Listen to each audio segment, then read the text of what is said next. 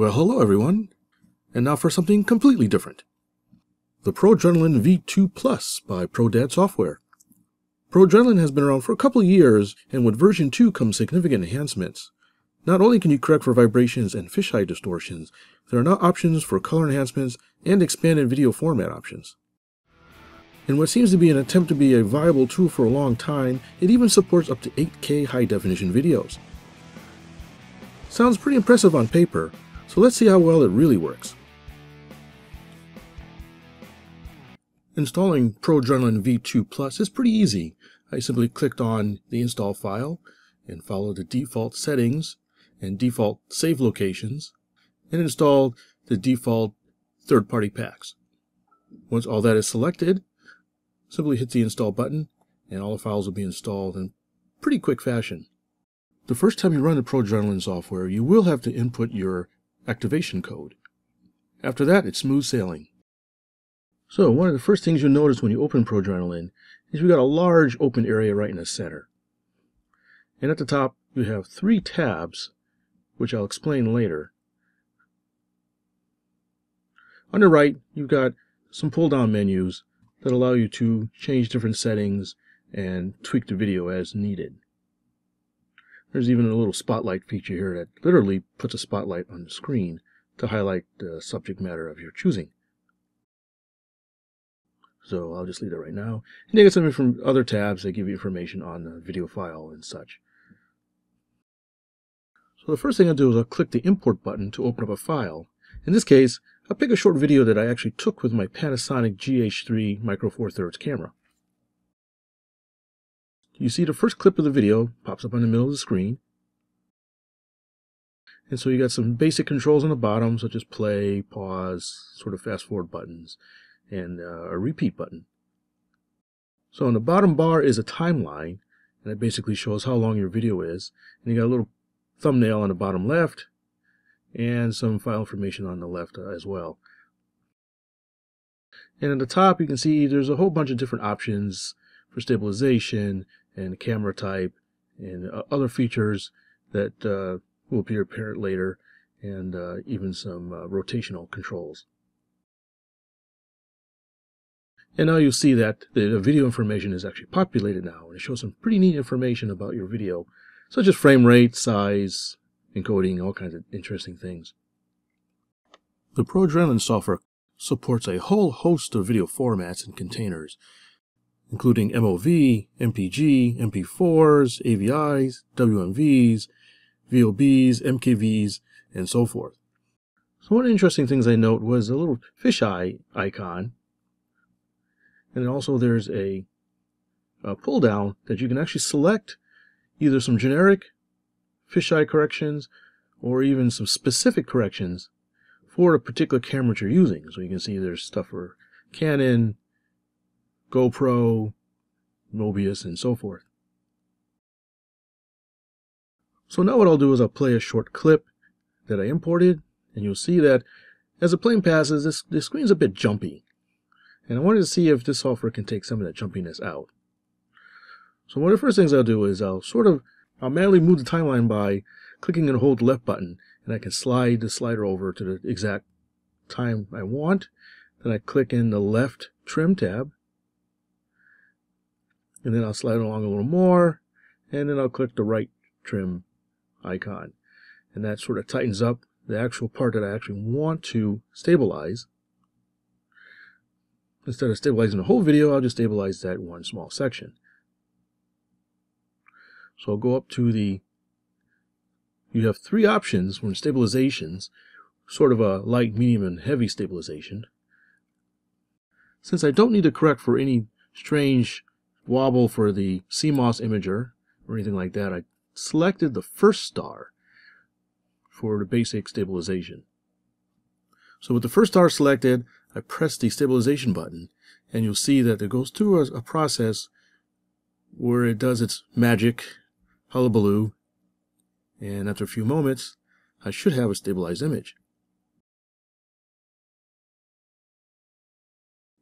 And there we go. So what I do now is I'll play it again.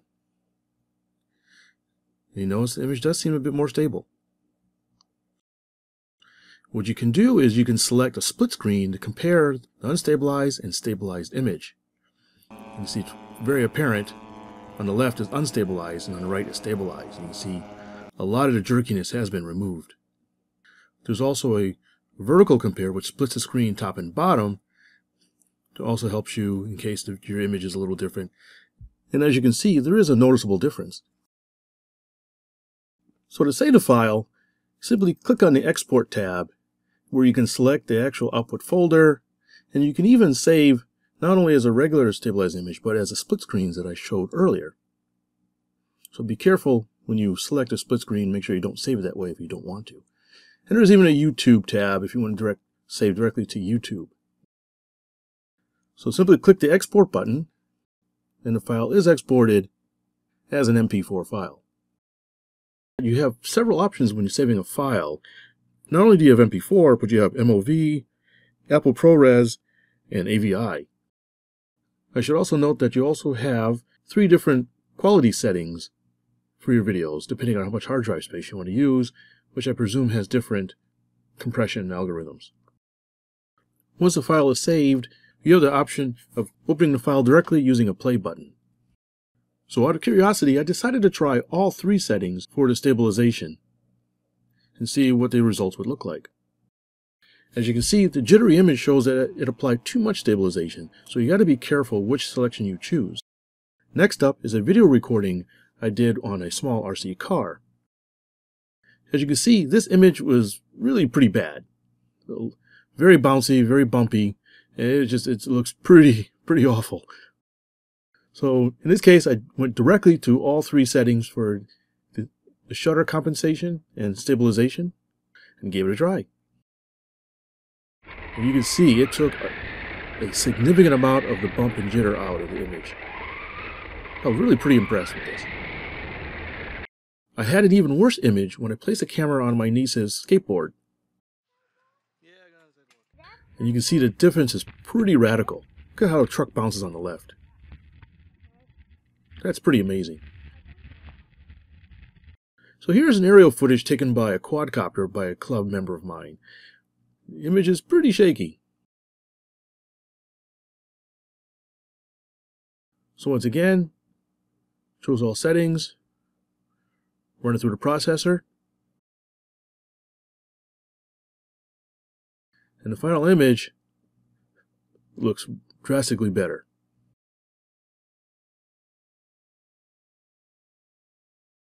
And here's a little split screen again, and you can see on the left, quite a bit of bouncing has been taken out. Looks really good.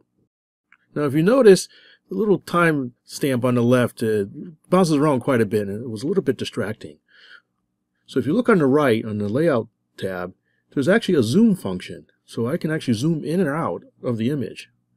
So what I did is I just zoomed in just a little bit, 107%. And play it again. Resolution still looks good. And no more annoying bouncing image. Really nice and easy feature. I should note that you have all sorts of rotation and shift options with the sliders.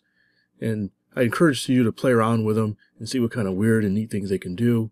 As you can see, I can tilt the image. I can sort of make it a skew. I can even shift it. Just kind of press buttons and see what happens to really get a feel for what you can do. And it's pretty easy to go back to where you started with since the numbers are indicated on the right, you just go all the way back to 0. And there's a weird little mirrored image it kind of does. I thought that was kind of fun.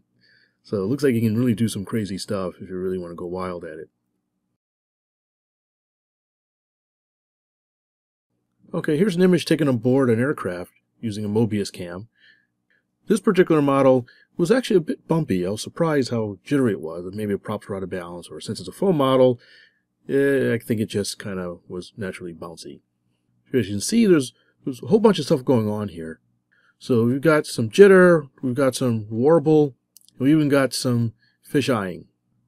So in this case, of course, like before, I went to the full stabilization, but then I also tried to see if I could use some of the extra features, such as use camera objects to take out the fisheye, and I actually went and selected the Mobius cam that I use,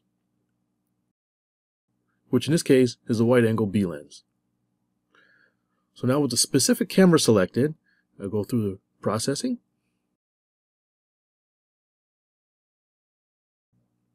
And let's see what it looks like.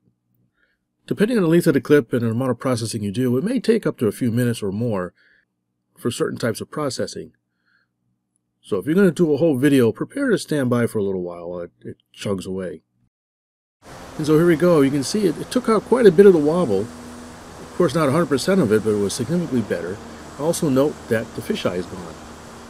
You can see a nice straight horizon. A little bit of warble on the fringes, but still a lot better than it was before. Here's a split screen. You can see the difference. Man, that fuselage was really bouncing around, wasn't it? Okay, and this last clip is a quadcopter I had with severe fisheyeing. And of course, it was a bit bumpy too, since it doesn't have any type of active stabilization.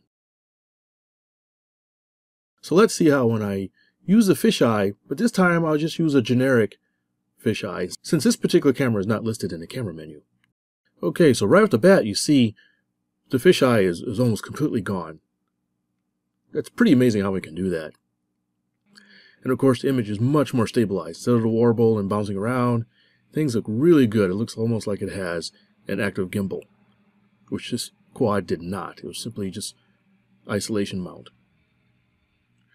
So you can see it trims off a little bit of the top.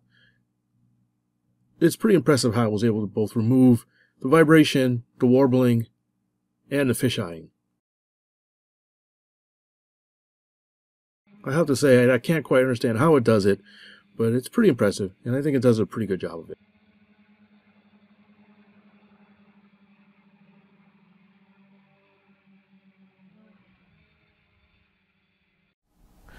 So what do I think of this software? In a lot of ways, it's pretty remarkable. I can see myself using it in future videos to smooth things out when needed, especially handheld videos from my Panasonic. The video editing software I use does have vibration smoothing ability, but is nowhere near as good or intuitive as the ProDrenalin. Plus, I really like the fisheye removal tool. Yeah, it's the simple things in life. There are a bunch of other features that I didn't get to in the interest of time, like all the color enhancement features, for example, so I encourage you to watch their how-to videos to get a full picture. Until next time, stay stable, my friends.